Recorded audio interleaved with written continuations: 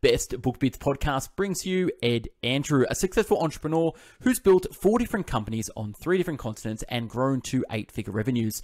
Author of the book Golden Ticket to Your Dream Job, host of the podcast Human Impact, transformational coach, business strategist, and really nice bloke. Ed, thank you for being on the show. My pleasure, Michael. Thank you very much for inviting me. I'm looking forward to today. Great, me too. As a fellow podcaster yourself, I know, how many episodes have you done so far? It's coming up for 150, I think. Yeah, wow. I've listened to quite a few and really impactful as well. Your story's amazing. I want you to take me back on your journey as a barrister in London in the mid-90s. How did your story unfold from there? Oh, there you go. Okay, I'm trying to be brief for your listeners' benefit. So yeah, I only ever wanted to be a lawyer. In England, we have a 2-tier system: barristers and solicitors. The barrister's the specialist. We do a lot of the litigation and the high-level expert advice. Anyway, I always wanted to be a barrister. I liked debating probably, so I went off and did that for a couple of years. I really enjoyed it. It's very much still in my DNA, but I couldn't do what I wanted to do. So I'd spent my entire life until the age of 24 pursuing one particular dream, which was to be a barrister. I nearly went into the wine trade because I really love that as well. But anyway, I was advised by my grandparents that was a stupid thing to do, bearing in mind you got a law degree. I don't know if it was or it wasn't, but anyway, we'll go on from there. Anyways, the first time in my life I had to say, what am I going to do with my life? I thought I would die age 90, still being wheeled into a court somewhere, probably. I was so passionate about it. And I decided I didn't want to do it anymore, simply because the one thing I wanted to do, I wasn't able to do in that domain, which was arbitration mediation. It didn't really exist only 30 years ago. It was a tiny market. So I thought, well, I'm not going to be mediocre. I'm going to go and do something else with my life. And I had no idea what that was going to be. Like many people, like, how do you change careers when you've only been focused on one? And so I went and spoke to as many people as I possibly could for about 9 months. And obviously in the UK, being a young barrister has a lot of kudos, a lot of prestige. We have the wig and the gown, and we're seen as being rather like a surgeon, well respected. And here I was, I've just thrown that all away. What am I going to do next? It was all down to people. So I met this firm of headhunters in London, and they were ex-bankers. They're all very successful people like me. In fact, some of them more qualified than me. Marine biologists, all people who've done different things. But the commonality is we like people, and we like research, and we like inquisition. And the high level of headhunting those days, and we were doing with investment banks, and people making millions and millions of dollars a year, it was about our ability to understand them and their drives and motivation, also find out all their weaknesses. And so that natural style of interrogation, I guess, as it was then, led me into that world. But these were, most importantly, they were really good people. And that's what I was looking for. I wanted a home, because barristers are self-employed, right? We do everything for ourselves. I wanted a home which was small, where we had that autonomy and independence. So anyway, that took me on that journey. I did that in the UK for a few years, but I had my father had died, and I just wanted to get out of England. It never really suited me. I felt that there was something else calling me in life, and that the way I was raised in England wasn't going to allow that to happen in my own mind. So anyway, I went off to Australia, set up a business the day after 9/11, had my first client meeting in London where there were no planes flying, and my clients, we were talking about, was everyone still alive, because they had offices in New York. Fortunately for them, they were. So very surreal. I came to Australia knowing one person who I'd never met, but had a contact. I did that was 21 years ago, landing in Sydney to set up a business, which was a headhunting business, which I was very successful. We did that in over 30, 40 countries around the world. I sold that 12 years. That market disappeared. So it's another example of a business where incredibly successful for a period of time, but that market just no longer exists for what we were sending people around the world. It's a very different world now. So then what are you going to go and do again? And at that time, I was very interested in technology and software. And I thought, okay, I'll build a marketplace, a bit like Seek or a Monster in those days, how to put people together, but using the inside of headhunting, so making it more granular. Anyway, went off to London, built a SaaS company, a lot of critical acclaim, no revenue. So we closed it at enormous expense. It was self-funded. So it was my cash and my co-founder, who's one of my oldest friends. Came back to England, came back to Australia with a very young family, having taken them from Australia to the UK for 2 years. And what am I going to do? So again, what am I going to do with my life?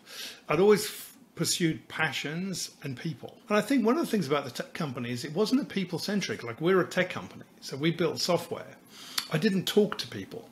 And actually, probably what I enjoy most is resolving people's problems at a face-to-face level. Solving them technically through software is probably not what I'm wired to do. So it's interesting. Came back into the Sydney tech scene, got involved heavily in the tech startup world, made some investments, find out I had cancer 6 months later, so that was a really good one. Lose a lot of money and then get cancer. It's just what you want when you're 42. So I put everything on hold. I fired all my clients and said, I need to, literally the day after.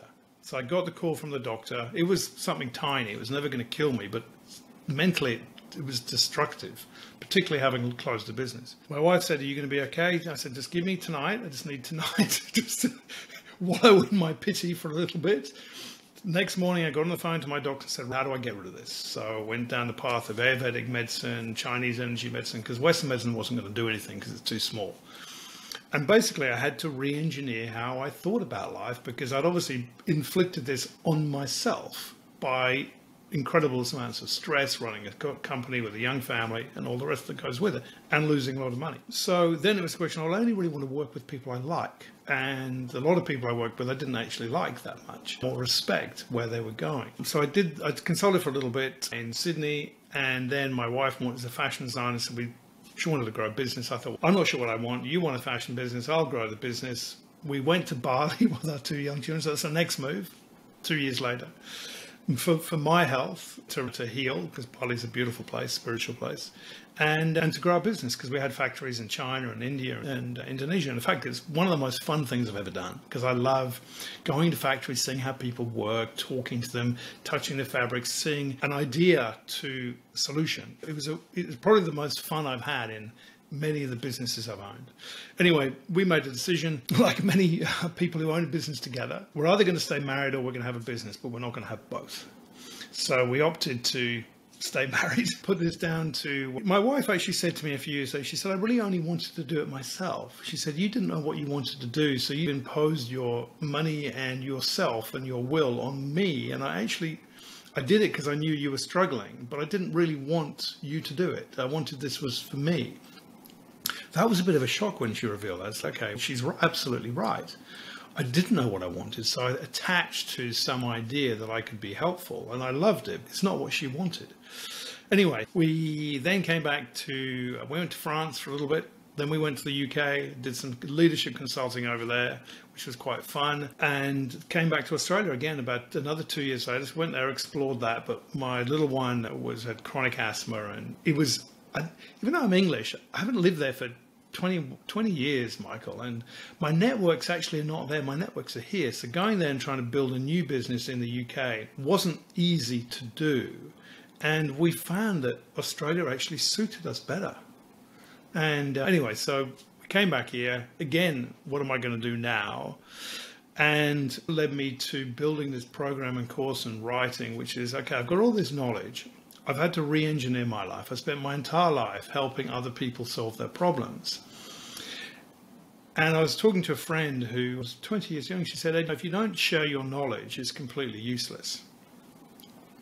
And I thought, okay, so the first thing I'm going to do is I'm going to write a book about how to land your dream job, because I used to be in headhunting, but I haven't been in that space, for a decade. So I thought I'll write the book and be done with it. No one will ask me the question again. And it's true, because it's quite technical. You've read it, it's philosophical, but it's also quite technical. If you really want to be the best applicant in the interview process, and it holds true today, there are certain things you've got to do. And if you don't do them, it's just not going to happen for you. And the things which most people don't share because they don't have that information. So I thought the headhunters and recruiters, they all have their own agenda because they want to get paid to put you into a job. They don't care if you've got 2 or 3 other roles going on. It's going to unsettle them because their chance of getting paid is going to be reduced and diminished, and therefore they're going to be less invested in you, or they might be too committed or overcommitted and not necessarily tell you the full truth of what you're getting yourself into. So I wanted to lift the lid on the world of this mysterious, mythical world of headhunting, and also give an insight into, you've got to take control of your own life. Don't give control of your life to somebody else, which is what we do when you're looking for a job. If you put it in the hands of other people, you've really got to you can get advice and guidance, but you've got to understand they have an agenda at play. Some of them are excellent, some of them are awful, and you've got to understand who's going to be good and who's going to be bad and who's going to help you. So that was I really enjoyed writing. Like I always used to write. Michael, you're a writer, right? Yeah, one of the reasons I wrote my book, Success in 50 Steps, was to put an end to personal development because I researched it for over a decade, did 500 book summaries, and that's where Best Book Bits spawned. But for me, writing that was finishing the research on personal development and everything to do with success. And like you said, with headhunting, you wanted to put it behind you. I know when you said that, I know exactly what you mean by that as well. But yeah, lots to unpack what you said. So barrister, traveling, cancer, marriage, health, business, headhunting, risk, chance, money, such a journey and a life as well. I do have one question though. Why Australia when you first moved to Australia? What was the reason? One of those things. So I was sitting in London, and as I was thinking of setting up my first business, I thought, I've only done the very high level executive search. We get paid a fortune to do this. I want to see the other end. I really want to see the dirty side of it, the churn and the burn. So I went and took a job with someone else for 6 months just to see this contingent side where, they only get paid on success, whereas a headhunter, you get paid regardless. So you've got to succeed, but you're getting paid to do all the work. And there's an Australian girl in, a lady who's also an ex-lawyer. And she said, Ed, we were talking about what I wanted to do. She said, no one does that in Australia. It's never been done, right?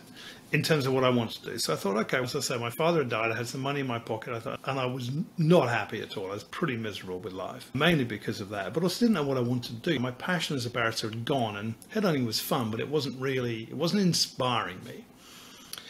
And so whimsically, I spoke to a couple of clients who were global law firms. And I said, this is what my idea is. I said, sure, if you do it, we're with you.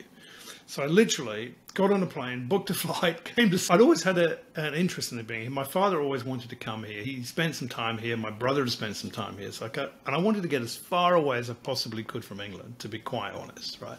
10,000 miles is a lot of distance. And I came here and I fell in love with it. It's just... I think for many people from Northern Europe, it offers us the freedom, I think, at a spiritual level, even if we don't necessarily know what that is, that we just never get there. Yeah, thanks for sharing. And we'll go back and forward between your journey and your stories as well. Just want to untie the thing. So is it the human consultancy business that was founded, was the next business that you did? So when we came back 5 years ago, the human consultancy was sort of founded to solve many different problems. And like business is a journey of iteration, right? So what am I going to do? These are things that I've had to map out. And this is what I teach now, right? Here are all the things which I'm good at. Here are the things which I'm good at and I'm interested in. And here are the things which I want to learn more about. So if you look at your book of personal development, right, is that curiosity to continue to learn. And I was in that hyper growth phase, hence the podcast, right? Because I wanted to learn from as many people and share and talk, and also see, where do I sit in the matrix of all of these transformational coaches, people like Jack Canfield, who wrote Success Principles, Chicken Soup for the Soul, and his co-author, Mark Victor Hansen. If I talk to them, where's my knowledge base going to be against their knowledge base? And I discovered it was exactly the same, right? This is that their weapons at marketing. I wasn't. So the iteration was, I like business. I've always been an entrepreneur, right? And I like people. And I've had a very successful career in the world of careers and recruitment and headhunting. So how do I take that knowledge and apply that to something that I can share and teach? And so the human consultancy was set up to do that. But the reality with that is that if I was going into the corporate world, then I think a brand such as the human consultancy is a strong brand name. Everyone said that the branding, the logo was very powerful. But I didn't want to do that. I actually wanted to go and talk to you, Michael, or whoever it must. And that's not in the corporate world. That is very much talking to business owners. So what I want to do is blend all of my knowledge of business with how do we change our life? Because as you would have spoken to authors, public speakers, many people, get to a certain stage of life, and you might be 20 hitting that stage. You might be 40, 50, 60, 70, 80, where you're getting all this information, you're not happy with where you're at. So how do we change that dynamic? But also we need to earn money to support our life. Like, we can't kid ourselves. I love I'm going to segue a little bit here. I love all these stories of these young women, mainly young women, doing van life around the world. And the reason I love that is because it shows courage and freedom and autonomy. They're not necessarily sure what they want, all of them, but they're going to chase a dream. And they're going to remove themselves from the convention of the world to chase that dream. And I think that's very powerful. They're in between stages of life. So I'm going to go and explore. And I think that's such an important part of what we do and something that we miss. Hence coming to Australia, going to Bali, going back and forth is that constant process of exploration. So to answer your question finally, I decided I don't need a brand. I just need to be me. Like all of the major coaches or training businesses, you've got even Marshall Goldsmith, you've got Marshall Goldsmith Training, you've got Tony Robbins International, you've got Jack Canfield Training. It needs to be me. People are coming for the problem that I solve, but I'm the person who solves the problem. Yeah, absolutely. We have a similar day-to-day business consulting, podcasting, reading, educating, sharing. It's a beautiful thing, and I guess you get to a point in life where I'm only starting the journey, and I know you're trying to encapsulate the journey you've had. And you've had such an amazing couple of decades working with businesses and crazy companies as well. You advise Fortune 100 CEOs, world champion athletes, veteran startup founders, professional coaches, leaders, and all that kind of stuff as well.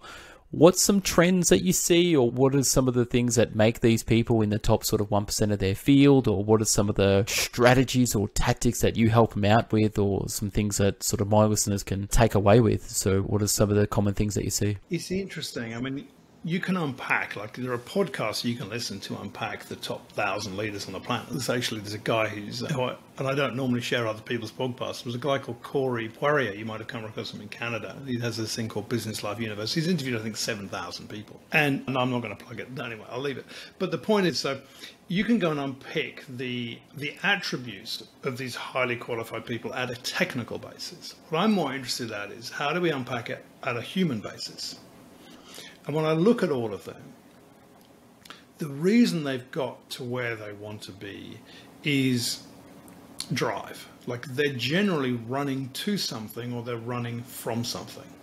They don't necessarily know what that is. And this is the interesting part of where I get to work with them, because in the case of the Fortune 50 CEO, highly successful as a business leader. However, his challenge was that he'd never built a network, because people come to him, so he didn't need to do that. So I said, oh, okay, let's unpack who the people are. And it was very few people. But he never had to ask for help because everyone was always selling him something. So that was, developing a network is very important. Otherwise, in his case, when you lose your role, you've got nothing. Right, so one of the I guess the criteria is they've developed good networks, so they generally know how to ask people for things. So there's a lot of drive, but generally they're also running from something. We look at, when I start to work with them, what is the generally unresolved trauma that's led them to this incredibly powerful, high-charging life. Like you look at Oprah, her clothes was a Hessian sack. She never wanted to wear that sack again. So generally they're driven by something they experienced in their childhood. What happens is that the mission they set, which is I never want to wear a Hessian sack before, I never want to be abused again, I never want to see another alcoholic, or even though I'm incredibly smart, I never wanted to go and be a doctor. Actually, I wanted to be a painter. Like these things. It doesn't have to be, when we say trauma, it doesn't have to be a high level of abuse. It's just that to them, they're not getting what they want. Their emotional needs are not fulfilled. And so it drives them to move out of that. And generally they stay attached to it. So the further they run from it, we have these principles in what I teach, but it comes from Tibetan Buddhism called the 3 obstacles of life: attachment, aversion, and lack of knowledge. So we push away from the thing that we want to get away from. But in pushing away from that and not wanting to be part of that, we're attached to the notion of that. And so we're always held back by what we're trying to run away from. And eventually it trips them up, because they have these highly successful careers which no longer fulfill them. They don't understand why, and it's very frustrating. Why does this highly successful career no longer satisfy me? I'm wealthy or whatever it may be, because they haven't set a new mission in life. They haven't realized that the little boy or little girl they're running away from, they did a long time ago, but they never stopped. And so now the passion and the energy is dissipated and they don't know how to rekindle it. Yeah, I like what you said. People either drive into something or they're driving away from something as well. And trauma does the undisclosed or undiscovered trauma. You might get to a stage later in life and you realize, hey, what you were running from is no longer chasing you, and you could have dropped that burden a long time ago as well. Let's touch on a little bit about your trauma and, going through cancer, and you basically changing your whole paradigm and your foundation as well, and moving to Bali. And I've heard you say once before that you went to see a shaman and he said your cancer was a mental thing, not a physical thing. Do you want to expand on that and tell us a little bit about how your life shifted in an instant? Yeah, I'll answer that last part first, is that in Chinese energy, they believe that prostate cancer, which is what I had, is an emotional illness. It's not a physical illness. In other words, it's a blockage in our chakra system from our head, which is our logic center as men, into our reproductive system. And so they believe that it's a blockage, and the blockage can be removed energetically. So that's why they say, you're not sick, it's just, you're sick in the head, not in the physical body. So we need to relieve it. Doesn't mean it won't, it might, the cancers can kill you, obviously. So you still got to remove the blocks. So the interesting thing is that in my 20s, I recognized that there was something greater than me in this universe that we live in. But I was brought up, English boarding school boy, very traditional childhood. But I had exposure to some things which, like, my grandmother she was an American philanthropist. She was a Rockefeller Vanderbilt at one stage. So she was married into the most old school American families. But she had this very whimsical, this fairy spirit. And so you saw this. My grandfather was a neurologist. He was a professor at his own hospital. So it was very scientific. And then you had this very whimsical person.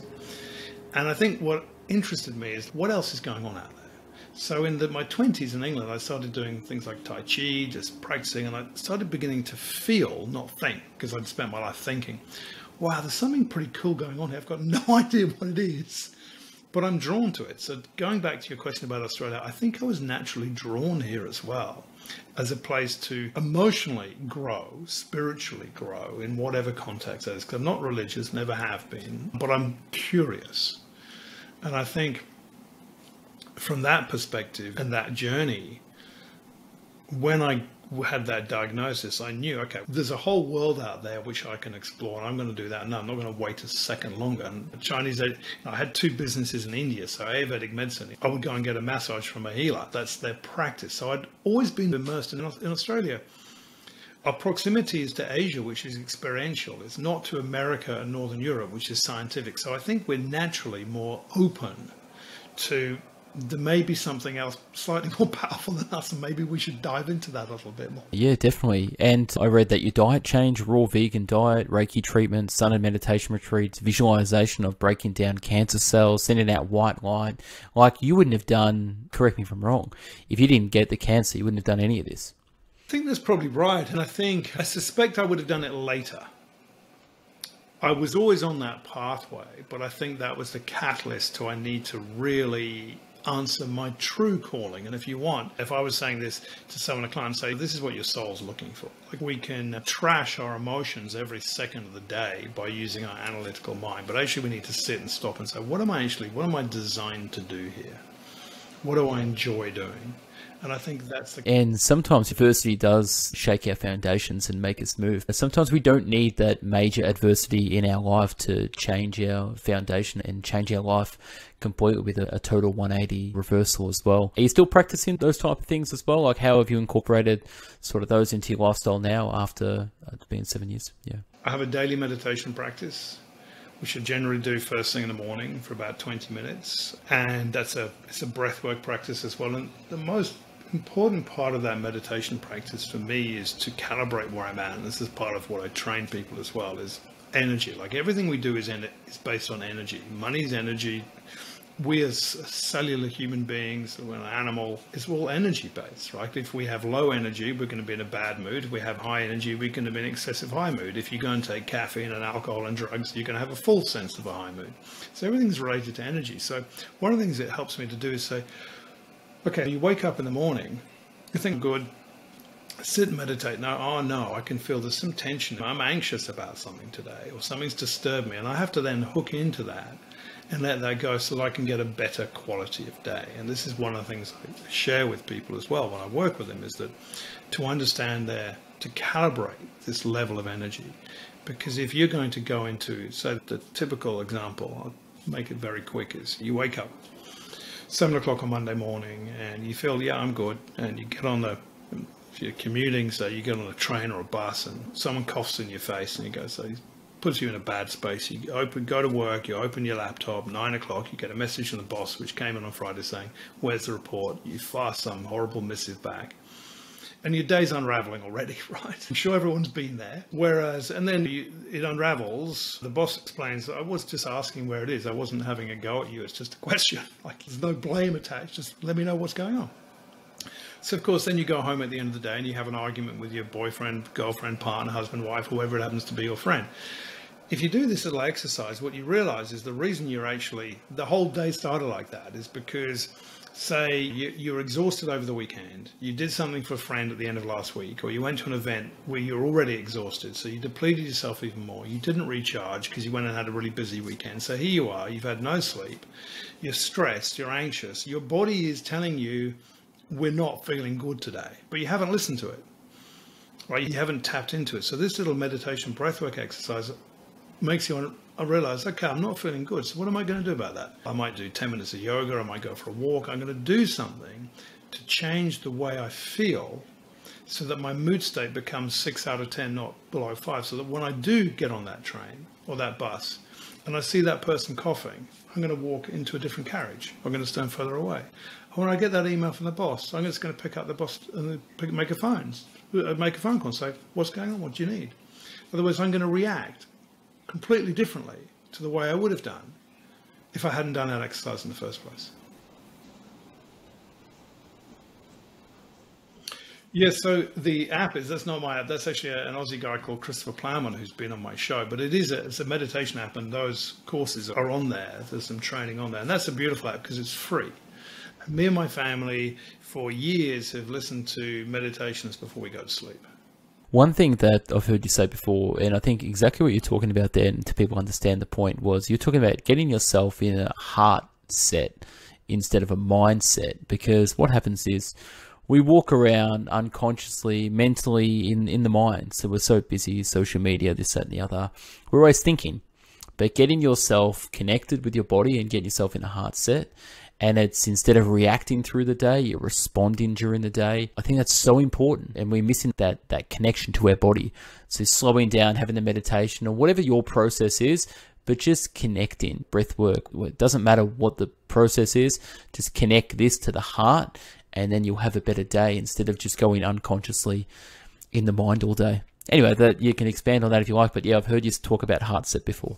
Yeah, hard set, that's exactly right. And if you look at, as I say, coming from Australia, we look at the experiential side, but a lot of people nowadays in the Western world, they want science, they want facts. So neuroscience now helps us prove with people like Joe Dispenza and Gaia and these apps like that, exactly how this works. And there are 10,000 chemical markers in your heart, which your brain cannot access unless your heart is connected. So when you breathe through your heart and you feel gratitude and you feel love and kindness and empathy, these chemical markers are released. You can't do that by thinking. So the whole process of neuroscience is so when people will say to you, I feel stuck or frozen or lost or I can't think straight, it's because their prefrontal cortex is basically shutting them down, saying we're not going to allow you to do anything because your body's exhausted. And that's very frustrating. So we have to, as you say, Michael, slow down in order to start connecting and reconnecting with the heart to get into a place called coherence, where our mind and our heart is coherent with each other. So I would describe it as a human operating system. We've been programmed to only turn the laptop on, right? And that's it, to do everything in our life. So imagine your laptop does everything for you, which is, of course, our brain, our logical, our analytical thinking mind. Because that's what pays the bills, because that's what the value is. Dollar equals thought. And we've lost this animalistic instinct to feel. I think Jeff Bezos says his greatest decisions come from a place of instinct, not analysis and intuition. Yeah, and it's something that we need to tap into as well and take chances and bets on ourselves, because your body knows more than sometimes your brain knows. So the intuition is a real thing. They say your gut is your second brain, but I think your heart is your number one. Apparently, isn't the heart gives out a stronger signal than the brain or something like that? On an electromagnetic basis, I'll have to go and look, but yes, we give off a vibrational frequency, right? And when we don't connect with our heart, that frequency is going to be much lower than it is when we're feeling in an upper mood state. We're feeling a natural euphoria. And so the whole premise of this is that we want to go through life in a place of homeostasis, which means harmony. If we are balanced between heart and mind, chemically, and our body is balanced with the right oxygen, hydration, nutrition, then we have a better chance of living a happy, longer life. We don't get extreme. So when you see people celebrate and they do the big run, they go off on a bender for days, there's a natural crash that comes with that. Celebration is fine, but also it means that when we have really crisis in our life, we don't go into a state of depression as a result because we're experiencing the extreme low. We want to stay a place where when things hit us, we can manage them easily and move on, even the most extreme levels of grief. And there's lots of research into this as well, and we're going to have time for that, but there's a lot of research into super survivors, which is based around proximity of time to getting help and experiencing gratitude in terms of accelerating the recovery journey. So all of these, as you rightly say, these are fundamental, but we can't go into a corporation and teach how to connect to your heart. There are businesses which do that. They want to know, how do I perform at my peak? The reality is you're not going to perform at your peak if you're only using your brain. You have to understand that, why won't I only perform at my peak if I'm just sitting at my desk bashing away on a computer all day long? Because there's no connection and there's no observation. You're going to miss the opportunity that flies in front of you. You're going to miss the red flag that pops up and go, something's wrong, something's off with this, because you're going to ignore it because that you're told to keep going. It is actually not using this human operating system efficiently at all.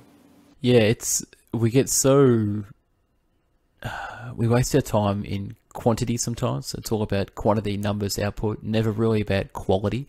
And I was listening to a podcast recently with David Goggins, and they talked about his morning routine, and he spends like 6 hours on the body, stretching, all this kind of stuff. And the person said, where do you find time for business? And he said, you got to cap success. And it was just like, you got to cap it. And at the end of the day, you got the 3 buckets: health, wealth, relationships. Some people burn themselves out because they're trying so much and they're trying to do so much, but they're never really putting the quality work in. They're always trying to put the quantity in there as well. Really just interesting stuff. But I want to switch gears a little bit and get a little bit selfish and talk about tech startups and entrepreneurs. I know you're into that as well. I'm involved in a tech startup at the moment, which is very exciting. Hopefully it will be a unicorn business in 7 years, and reading the book $1 Billion Apps. And I've been through startup failures as well. What are some of the reasons why startups fail, but what are some of the traits of why startups succeed as well, and what are things that you look for in the founders or trends? So just an oddball question, but let's talk about tech startups. I got 60 seconds to answer that one. Yeah, good one. Okay, first of all, as we all know, we don't really look at product. We look at something I learned very early days as an investor and as an investee, that the product's interesting, but they really want the people. If you've got a really good cohesive team that is able to be coached, that is far more valuable than a product, right? So that's the first thing for startup founders. In terms of, this goes right back to the point about red flags, intuition. You've got to be absolutely on the ball the entire time with what's going on. I was helping a business which had a $1 billion valuation, and they was having a conversation about it. And they said, "Can you help?" I said, "Sure." What's the problem? There's a problem with their raising money, because they had a dispute amongst the shareholders. I said, "Where's your documentation?" "We don't have any." "How many shareholders you got?" 32. So you've got 32 shareholders who are all at war, and you've got no documentation. You're trying to raise 50 million. You're not going to do it, because they got slack. They got so excited by the idea of this vision, and they had a contract. The business was legitimate and a really good cause. They just got really slack, and these were highly experienced business owners, entrepreneurs. They weren't coming from the corporate world. They were highly experienced, because they got so excited they forgot the documentation. Like when I see a new technology, you've got a high growth tech company, the first thing I do goes back to my legal days. I want to go and see the IP agreements because you might not have any technology. I was advising a company last week and I said, show me the moral rights clause in your contracts. They don't have any.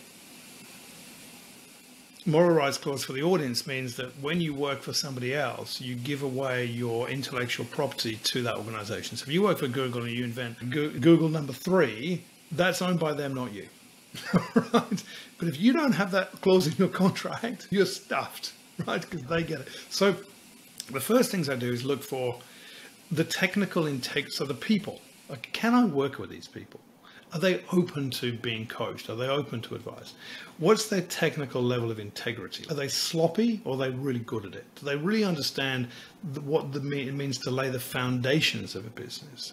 Then we look, particularly in tech world, is we have to look at product, market. So that obviously has to go hand in hand. But one of the biggest failures of high growth tech companies is they're so obsessed by product, they don't understand marketing or sales, particularly if the owners are engineers and they're product obsessed, because they don't understand it, because they iterate and they over iterate constantly, right?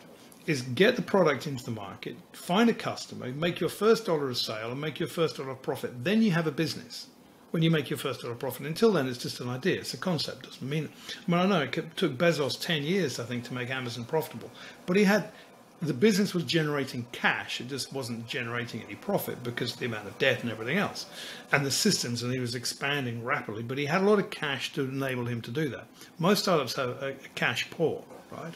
So they burn a huge amount of money on product iteration because they're scared of putting the product to market. I was advising one of my podcast guests, and he came on to explain why the business fell over, and he had 800,000 subscribers in the App Store. 80 million visits on it. He was the darling of Apple in the world of meditation. Like, highly commercial, highly critically successful. They took their eye off the ball on the money. They knew it wasn't generating. It was a freemium service. They knew it wasn't there. They kept building. They had this incredible audience, but they couldn't sell it to anybody. Shut it. That's a big failure. And it's because they didn't lean into where the business wasn't working. I spoke to a lot of people that say you spend 90% of the time on where the business is failing, not 90% of the time where the business is winning, and you'll grow and succeed. So it's a tough world, tech startups, and it's very exciting. That's what we see a lot of. It's even at the unicorn level, Michael. There's a lovely lady who came on the show who had it was an esports business, FanDuel. It was the biggest esports business in the States, and it was bought by Paddy Power. And I think the price was over. It was $1 billion business. They haven't received $1. You think, how do these incredibly smart people who created the biggest esports business on the planet not receive $1? Because the paperwork went against them. So basically the new owner devalued the business and the earnout got reduced to zero. In a nutshell, people can go and listen to it. So here you have the other end of the scale where you've got your unicorn, but the founders end up with nothing. How is that possible? Law, contracts, documentation, trust. So they did all this work, but they got screwed. They got screwed by the VC, yeah. And it happens all. Look, I'm relating the story, but effectively they got screwed by the VC, apparently. And it happens a lot. So again, this goes back to what I teach now is this program called Reclaim, and it's part of the other program I have, which is the Business of Life, which if you want to go and do this, before you even start putting $1 or a thought into it, you really need to understand how this system works. Because it's designed to protect you. It's designed to allow you to work 17-hour days. It's designed to tell you, I've had enough 17-hour days. I need to sleep. It's designed to pick up on, I don't need to do that deal with that person because it's off, right? It's designed to protect you, and it's designed to give you as much wealth and abundance as you possibly need. Because when your system works, right, in harmony with each other, what happens? You can manifest just like that. Opportunities will come straight into you and you'll know whether they're right or they're wrong. But if you don't do that, your mind, your brain will allow you to create, but you're going to miss so many different things. You're going to miss so many red flags. Your idea may even be the wrong idea at the beginning because you're so obsessed with it. So what I say to them now is, like you were talking about when they fall off the cliff. We want to get them to fall off the cliff, but we also want to teach the young ones. This is what you need to know before. So you want to own a business, great. Learn this before you learn the business, because then you'll have a much better chance of success when you have a business. And it's all about having those micro failures and those wheels coming off early in your life, so the later in life that they don't fall off when things get really serious as well. Yeah, I think there's a lot of research into older entrepreneurs tend to be really good because they have tended to have lots of failures, but also entrepreneurs coming out of the corporate world have a lot of failures as well because they follow corporate principles. They don't follow lean principles or startup principles. So that's a big thing. So this because you've got a guy who's come out of man or a woman who's come out of News Corp or Google or Atlassian and only had a corporate career. They're going to be short anyway if they come out of Atlassian. But the point is, don't believe they're going to make a good founder, because if they've only been used to enterprise level architecture and enterprise level systems, they don't know how to sell a widget to a human being on the street. They've got no idea. But the failures, if they've had lots of them, those micro failures, and failure is not even a word that we want to use in investment terms anymore, because it's just a human experience. Put it down to an experience. You've got to, the whole process of iteration is 80% failure, right? Or is it even 90%, as you say, Michael? So if you don't allow that to happen, and you can't allow that to happen if you're obsessed only with success. Yeah, absolutely. And there's so much more to unpack about this, and we can have conversations offline about technical things on this. But yeah, thank you for unpacking and sharing that as well. Where can people find more about yourself, and where do you spend most of the time socially? I know you've got the podcast through there, but where can people find you? The best place to find me is through my website, which is just edandrew.com. I'm going to be creating more. I'm not a huge social media player. I'm a consumer of it, but I need to put more out there. So I have Instagram. I probably, out of all the channels, I probably hang out on Instagram more than anywhere else. And that's just Ed Andrew. And the YouTube is going to have to grow because, as we discussed earlier, we need to get good at marketing. Here's the thing on that. You can grow highly successful businesses without enormous social media followings. It just depends on where your client is and how you want to get them. You can do it organically, or you can do it with money. I've got a friend who sold a $70 million business. He didn't even have any social media accounts. Yeah, wow. Yeah, sometimes people forget that the online business is not always cracked up to what it be. It's hard work. Like the offline business is sometimes more profitable than the online business. So kids these days forget about brick and mortar stores and brick and mortar businesses and old school businesses, and they just keep thinking about the new stuff as well. But yeah, we could go on and on forever. I do apologize, we didn't even get deep into the book as well, about the recruitment industry, explain headhunting, being in the top 1%, writing your killer resume. I had all these notes for it. We can save that for a later date. I know you're working on another book that will come out later in the track, so we'll definitely have you on. To my audience out there, yeah, go check out Ed, his podcast as well. He's got some amazing guests and stuff on there as well. And you've got a lot of programs on your websites too. Certified Transformational Life Coach. What other programs have you got through there, Ed, as well? Oh yeah, I changed it between when we last spoke today. So yeah, I might have called you out there, Michael. So basically, main program, The Business of Life, is what we've been talking about. So whether you're a CEO, whether you're an entrepreneur, it's mainly for business owners, but obviously executives and people starting their journey. And it's to teach them exactly what we've been talking about today.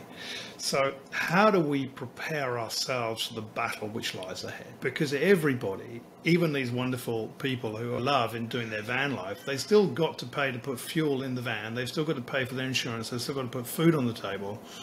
Right? So the concept is, how do we build the life that we want to lead and the person we want to be, and then layer in the business which supports that, not the other way around. Correct. Not the other way around. Yeah. That's this notion of reclaim, which is the business. We need to reclaim our life and then build everything which pays for our life around that.